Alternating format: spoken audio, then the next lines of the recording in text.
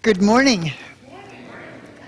I welcome all of you this glorious, bright summer day. Just a few announcements to draw your attention to. Next Sunday, which is also Father's Day, but the Fellowship and Growth Committee will be hosting a walk with the congregation for anybody who would like to meet outside of the Arboretum. And we will go as a group, a congregation, and we are doing that at 7 p.m. So bring your dads with you and come and walk together in one of the most beautiful spaces in Reno, Nevada. Also, sometime this week, the Valley Harpers virtual concert that was taped earlier this spring will be put up on our website, our Facebook page, and our YouTube channel. We are not quite sure what day that will be posted, so just kind of keep your eyes open, check it periodically, and our admin will send out a notice to the congregation to let you all know when it actually does become posted virtually. Also, July 24th is once again the Gay Pride Parade. We were not able to have a parade last year, let alone take part in a parade or a information booth. Both opportunities will be available, and there will be sign-up sheets out in the narthex area within the next couple of weeks for those who would like to march in the parade representing the church or staff the booth, the information booth, representing our church as well. I believe that's it for our announcements this morning. Yeah. If you would take a few moments to please pass the peace to those who are seated in your pew or in front or behind you. Please remain seated during this time.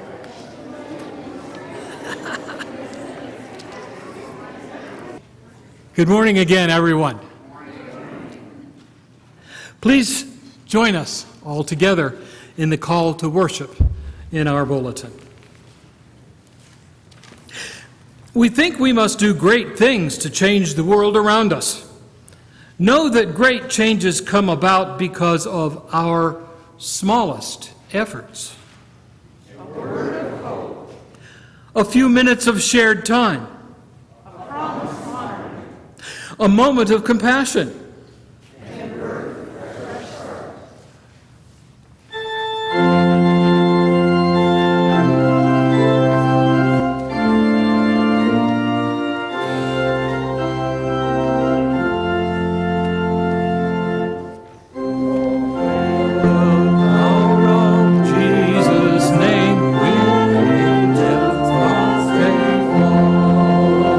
Bring forth the royal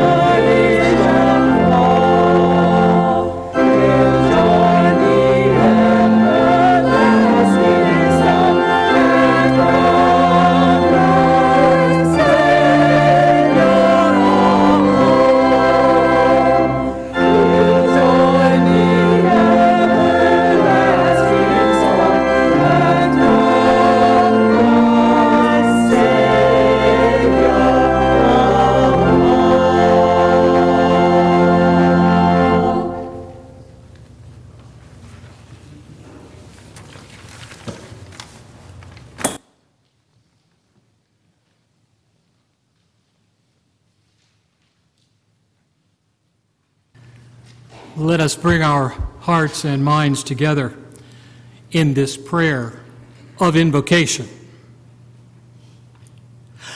Creator God, we recommit ourselves to the hope that your realm will win out in the struggle for justice and peace and engender fullness of life and vitality in our world community. Amen.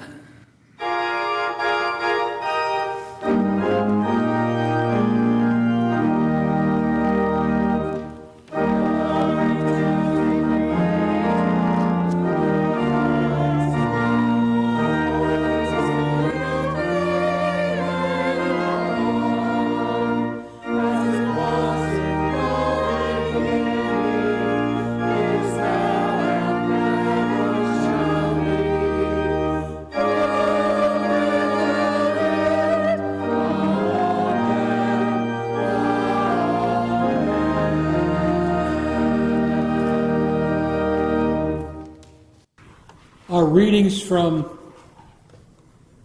the Word of God come from two books. First, the Old Testament, Ezekiel, and second, the New Testament, Gospel of Mark.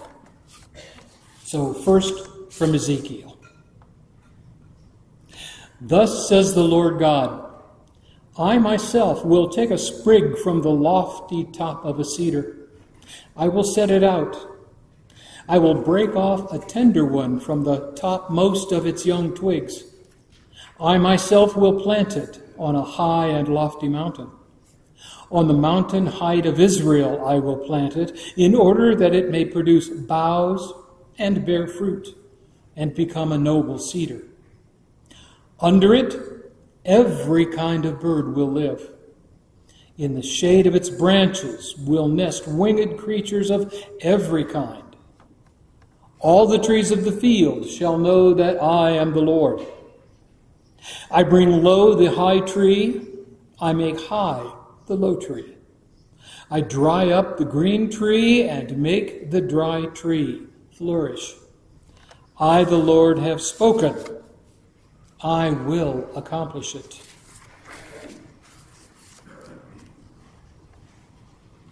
And from Mark. Jesus also said, the kingdom of God is as if someone would scatter seed on the ground and would sleep and rise night and day, and the seed would sprout and grow. He does not know how. The earth produces of itself first the stalk, then the head, then the full grain in the head. But when the grain is ripe, at once he goes in with his sickle, because the harvest has come.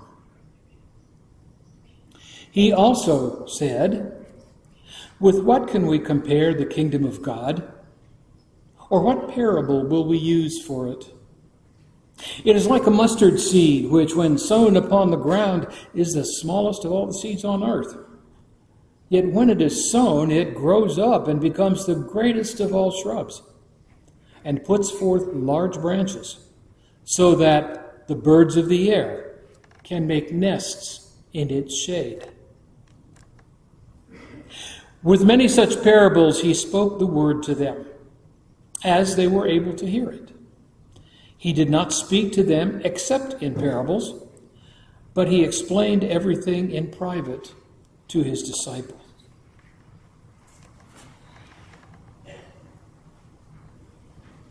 May the word of the Lord fill our hearts, nourish us, and guide us, that we may be more worthy and profitable servants in God's sight. Amen.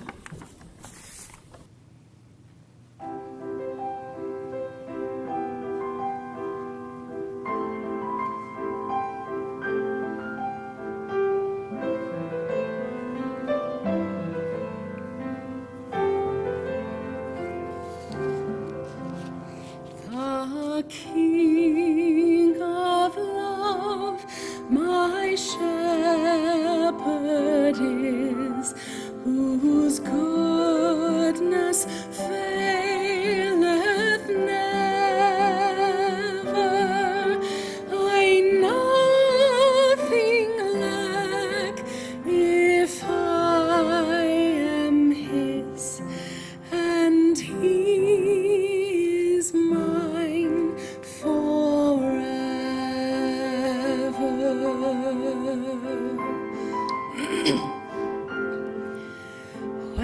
where streams of living water flow. My ransomed soul he leadeth, and where the verdant pastures flow, with food celestial feedeth.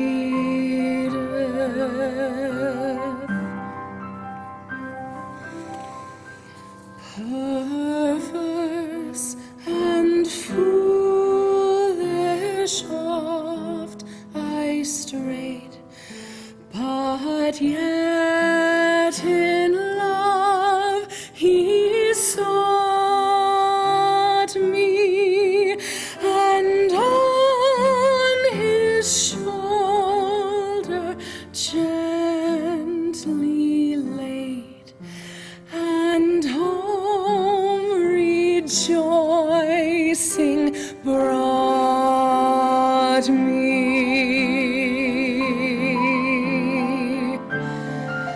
The King of love, my shepherd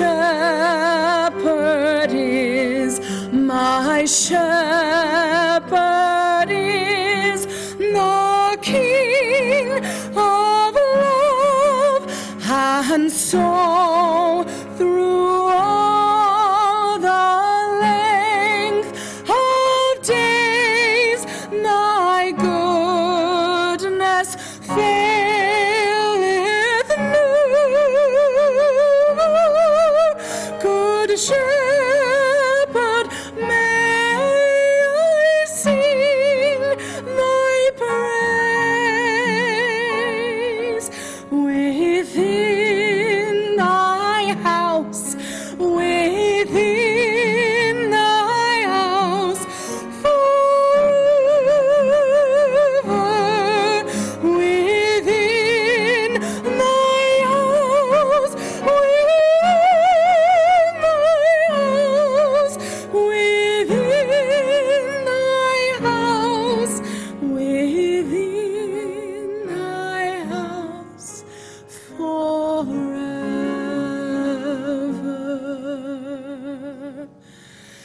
Good Shepherd, may I sing thy praise within thy house forever.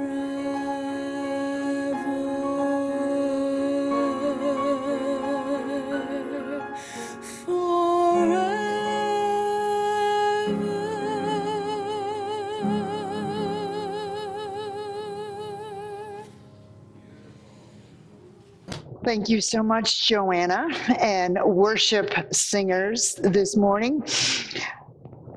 We are hoping and we are praying that we will get better guidance from the CDC on when we as a congregation can sing together. Hopefully it will be sooner rather than later, but we will keep you posted on a weekly basis on when we, who may not be as gifted as Joanna, but still love to sing and praise God through the raising of our voices.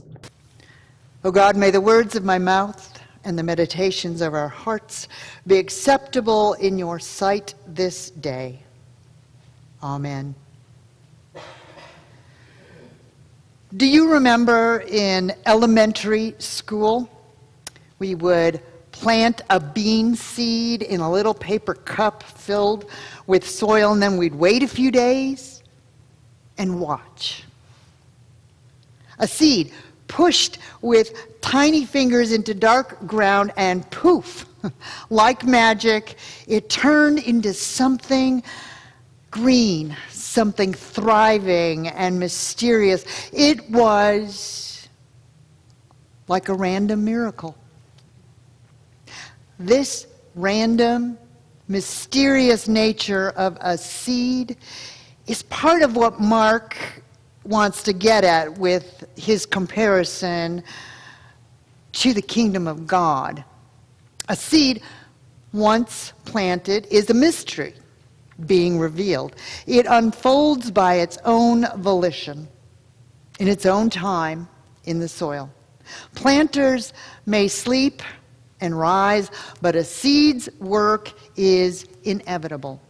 The preset sequence of a seed first sprouting, showing a head, and then yielding a seed is a beautiful image of how divine transformation happens. The emergence of the seed and its sequenced growth is like the reign of God, because it is beyond our control. It appears of its own accord, on its own timetable, not yours or mine, just like God's divine reign is also inevitable and on a divine timetable that is beyond our control. And the seed metaphors just keep coming this morning. The mustard seed parable seeks to illustrate the mystery of the kingdom of God further. The tiny mustard seed mysteriously grows and spreads all of a sudden. Mustard seeds have the beautiful quality of being small. But once they grow, they can spread and take over an entire field. The mustard plant is short and scruffy and small, but it also sprawls and is sufficient for shade for small animals, just like the mysterious reign of God, which grows exponentially enough so that we, too, can find shade in its influence. And this is where these parables meet us, and their vision of growth. Even more so if we are optimistic moderns. We find hope in the seed's own inevitable path of growth. And people like Theodore Parker and Martin Luther King Jr. and even Barack Obama agree. All whom have repeated the hope-filled statement, "The arc of the moral universe is long, but it bends towards justice." Whatever the reign of God is, it is indeed like a seed that grounds our hope in the eventuality that things can change. And the moral universe has a bending arc to point us toward that change. That kind of hope can get us through difficult times. And so even Jesus' seedy kingdom sounds good enough to people like us. And we persist even in the darkest of times, even when it doesn't look like that arc is bending in the right direction. The strangest part of these parables is that Mark was written close to the destruction of the temple in 70 CE. The 70 CE world was a time of public chaos, extreme violence and oppression. And in such a context, the seed as a parable for the reign of God seems oddly disconnected with reality and the people's suffering in the midst of that chaos. How did Sarah Palin put it during the Tea Party heyday? How's that hopey, changey stuff working out? A seed seems nice enough, but may not be much good in the midst of the ruin and social chaos. Our present situation raises the same questions for seedy kingdom hope, especially the mustard variety. Mere months ago, the court testimony of the sidewalk bypassers of the George Floyd killing seemed empty of hope. In their cell phone videos, we could see them. The EMT, the youth, the martial arts expert, and the convenience store cashier lined up, pleading with the white policeman kneeling on a black man's neck to stop and render assistance to George Floyd. As we watched their videos, it seemed even to the bypassers themselves that all they could do from the sidewalk was cry out and plead, but change nothing. One young woman on the sidewalk even testified in court how she apologizes over and over to George Floyd every night. She asked herself whether she could have done something more. And why did her pleading or their yelling not suffice? Her haunting words make these little seed parables hard to hear. What about the seedy hope of an inevitable reign of God can survive her tearful testimony? And then came the verdict on April 20th. As many said, while justice did not come that day, accountability did. And as the lead prosecutor put it, the bystanders were a bouquet of humanity.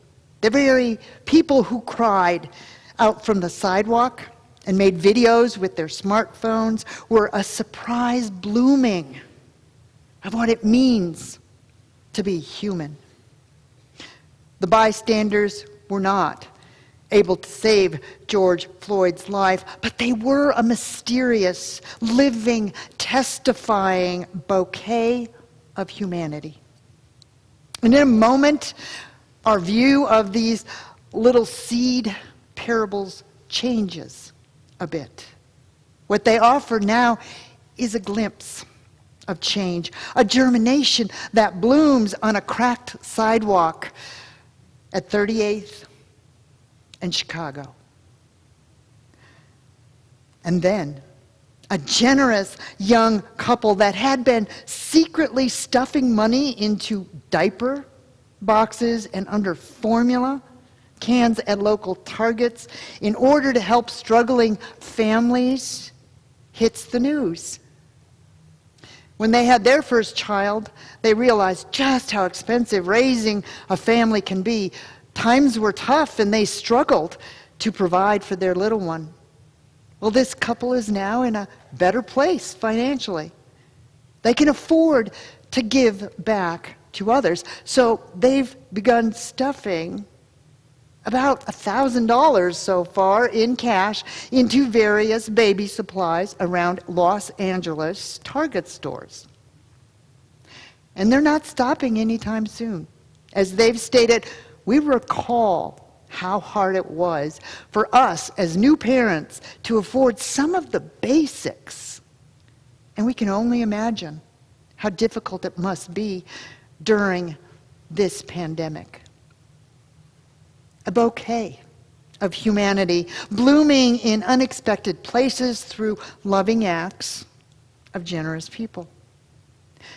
Now, these occasions are something we can lay hold of. There is an arc of the moral universe that bends toward justice that is both a promise and a goal. And this famous quote uses the non-specific bend, but there's no one who says that we can't lay hold of that arc and in the name of the promise bend it a little bit ourselves with specific actions of humanity.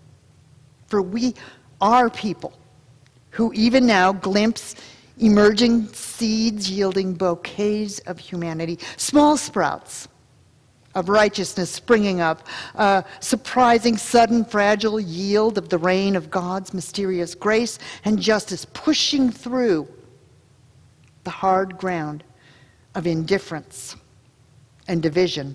Let us be part of that bouquet. Amen.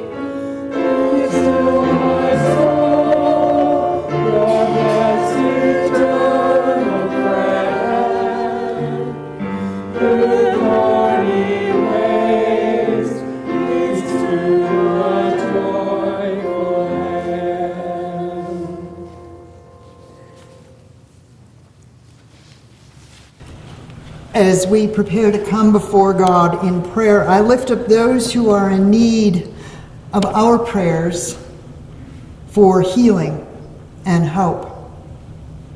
Continue to pray for Carol as she prepares for very serious surgery in the near future.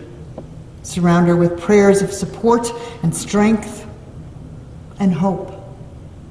I also lift up Eric, who also will be undergoing both a procedure and surgery in the near future. Surround him as well with prayers of hope and healing. And also Helen, who will be having surgery tomorrow.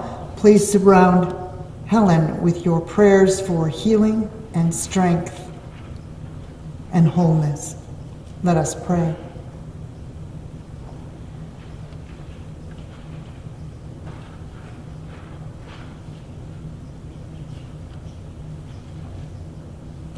O gracious God, you have created a world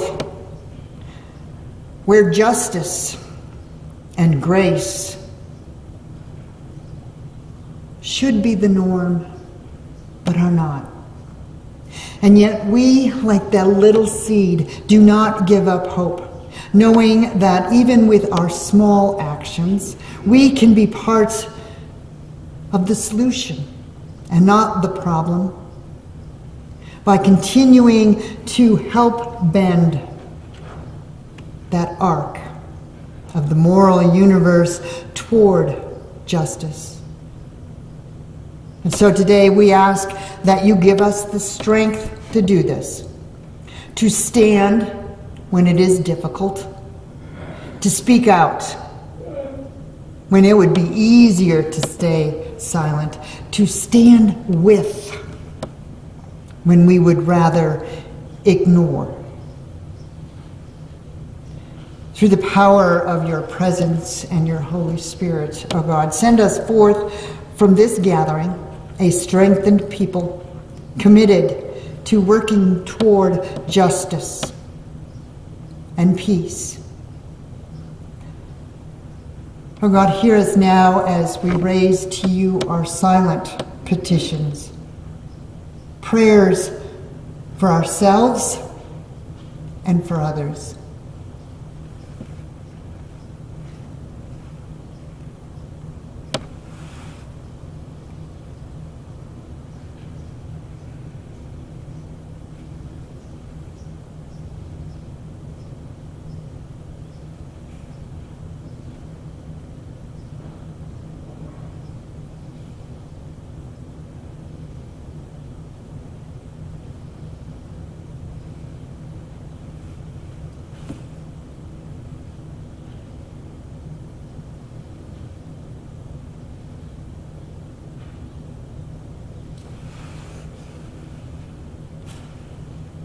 We lift all of these prayers to you in the name of Jesus, who taught us to pray. Our Creator, who art in heaven, hallowed be thy name. Thy kingdom come, thy will be done, on earth as it is in heaven.